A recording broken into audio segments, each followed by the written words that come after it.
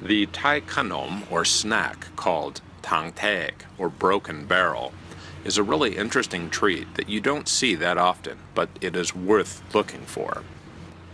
It's really all about the freshly scraped coconut meat that goes inside. It's cooked on a very deep pan over fire or coals, using a batter that essentially is pancake batter. When it's put into the pan, though, the batter is spread around so it's deeper or more barrel-shaped up onto the sides of the pan.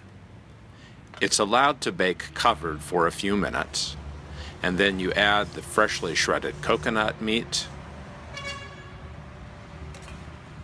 It's also traditional to add some black sesame seeds, and then, of course, because it's a bit of a snack, sugar. And so you can always choose less sugar or more sugar, depending on how sweet you like it. Then it's folded in half. The barrel is broken, thus the name. Give it a couple of moments to cool off and crisp up, and then you're ready to eat.